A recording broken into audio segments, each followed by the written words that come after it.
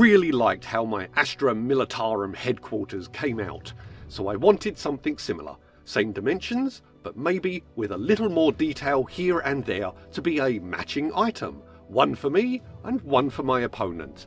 The raw material, another good old empty box of wine.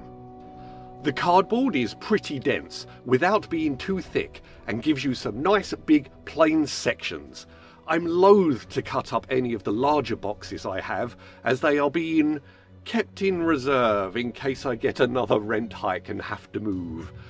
I cut out the main areas I wanted to use, grabbed a Sharpie and began marking out where the windows would be.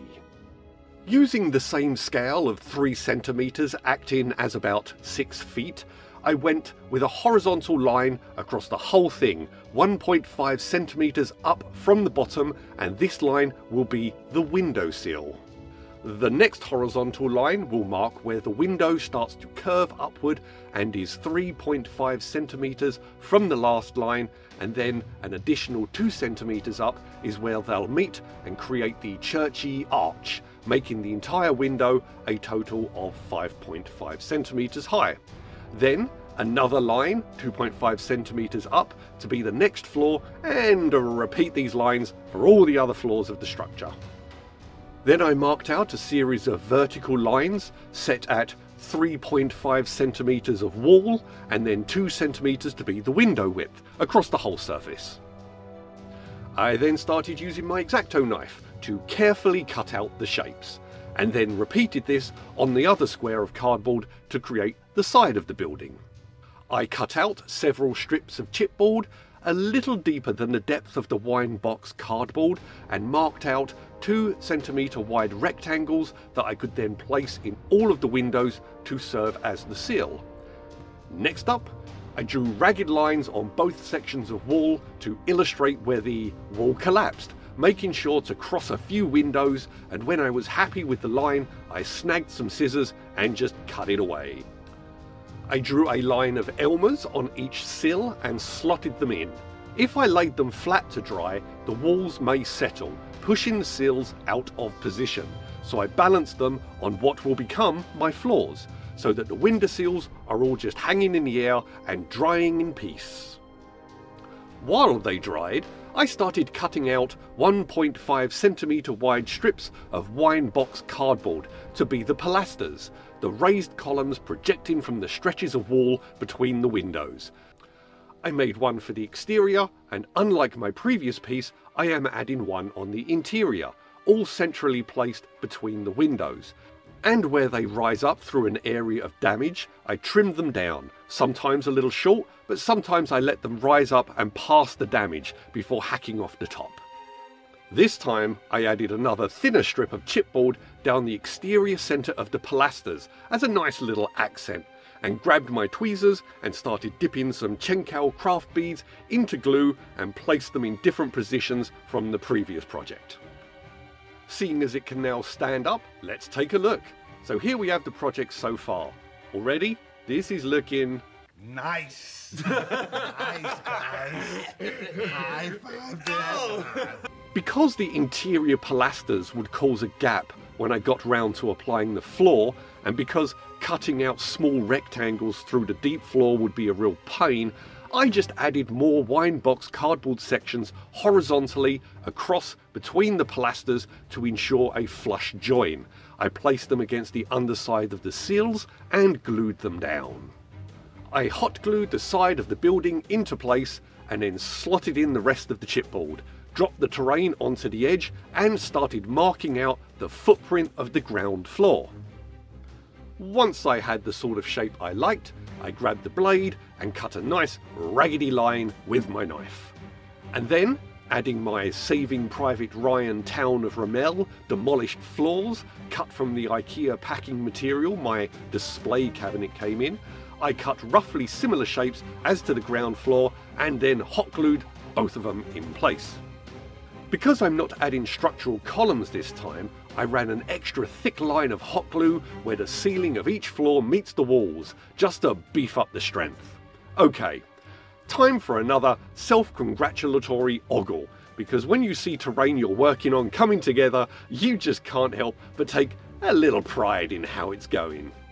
Okay, to conceal the interior texture of the wine box cardboard, I broke out normal, all-purpose spackling paste. Then using a piece of chipboard, like a spatula, I gathered a ridge of spackling and then smeared it into place. Working along the length of each piece, I then wetted my fingers and used my fingers to smooth it out. I applied the paste on the sides of the pilasters, around the interior of each window, and around the perimeter of the walls. Any stray chunks or blobs that ended up on the walls, I left in place. And then I started applying the same technique to all the interior exposed cardboard sections. Using my wire cutters, I cut out bits of old, normal drinking straws, bits of wire, bits of cut up cotton buds or Q-tips, and lots of little bits of thin wire which I used pliers to twist and turn. Once I had a nice pile, I started inserting all of this material into the exposed flooring to represent conduits and pipes, rebar, HVAC, and other material in the plenum space between the floor and the ceiling of the story below. This really creates a nice representation of the floor having been ripped apart as the structure collapsed, and again, it looks very close to the image I'd initially drawn inspiration from. Now, a squirt of black acrylic and a squirt of white acrylic, and a big, nice pour of Mod Podge, and I started with my big fat brush and dabbed the mixture all over, getting that nice stipple effect. It takes a while to get into all the nooks and crannies, and as you work, some spackling will come away, but as you continue, it'll stick to the walls and pilasters, adding further nice bits of texture. A couple of coats might be needed, and some touching up as well, as air bubbles pop and expose white.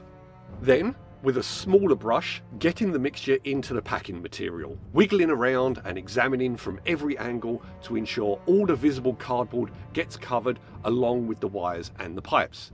At this point, I left it to dry absolutely, totally.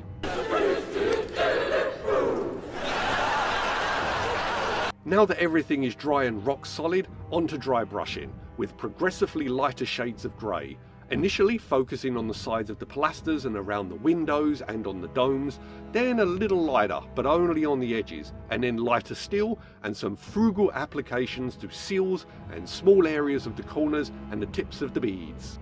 And finally, some dry brushing with mithril silver on the exposed rebar wire and piping hanging out of all those exposed floors. Now looking at this, I seriously need some flair. There's no one in your life that talks about your flair. You got wonderful flair today. It says so much about a person that they would ever even have the word flair in the vocabulary, let alone mandate it for their employees numerically that they must have 15 pieces of it. Okay, after watching Astartes, I took a look at Hell's Reach, but the contrast was too acute and I kind of gave up on it. Later, however, I got into watching girls react, and their fun reaction fests to Warhammer stuff inspired me to give it another go with them. I really got into it and didn't realise the animation just leaps forward as you get deeper into it. Anyway, this scene popped into my brain. Aha! A nice row of Imperial banners, raised high and hanging proud, despite the sorry state of the building upon which they are placed. In Illustrator, I placed an Aquila on a parchment texture background and printed them up on cardstock, dropped the page back in and printed them again. And of course, they came out on the same side, only the other way round. Crumple up the page and chuck it in the bin. So then I printed them again, flipped it the other way this time, and they came out backwards on the other side. I printed them yet again and flipped the cardstock the right way and finally got a matching set of banners on the other side. Now, toothpicks were just too skinny to be the flagpoles, but then I remembered I have some wood barbecue skewers and these were perfect. I cut them to size and dragged them along some sandpaper, twirling them as I went to create nice rounded ends. As I learned from adding bullet holes to the headquarters, I knew I'd need to drill the walls. So I drilled a row, added the skewers to make sure they looked right, I glued them in position and then painted them with leftover Mod Podge that I had darkened up. I applied a Prismacolor marker to the white exposed edges of the banners and added a thin strip of superglue along the upper edge. I blew on it to make it tacky and then pushed it into place. Okay, let's see what we've got. Now this came out nicely. I'm particularly happy with the white dry brushing rising from the upper curve of the windows, and the banners look grand indeed. Finally, a bit more Girls React inspiration from their viewing of Guardsmen. I added some graffiti in honour of the titular character. Yep, the right thing to do. Oh, my Lanta. Oh god, it's got teeth. It's got a lot of teeth. Stand like 14. And just painted it in using some cool red. And that evening, I was re-watching the classic Kurt Russell movie Soldier. The indoctrination monologue in the background of the heartwarming, sweet childhood moment of the start of the movie really inspired me. A soldier shows no mercy. Mercy is weakness, and weakness is death. So I wrote it up and printed another little poster to add to the interior. Since I last watched Soldier, it was mentioned about some Easter eggs on his record, and I paused this time to take a look. Captain Ron, McCaffrey from Backdraft, Cash from Tango and Cash, Snake Plissken, O'Neill from Stargate, McCready from The Thing. All of Kurt's best roles so far. That's really cool. So I took this terrain to my first game of 40k, and in transit, some of the flags came off. To ward against this happening again, I cut out small rectangles of cardboard, bent them over a skewer to get them into roughly the right shape, and gave them some Mod Podge, and once they were dry, I glued a third of the tab to the middle of the short end of the banner, let them dry, and then bent the rest of the cardboard over the skewer and glued the other end into place to create a much sturdier point of attachment. So here is another shattered Imperial building to add to my terrain collection. Cue the epic soundtrack as we take a look.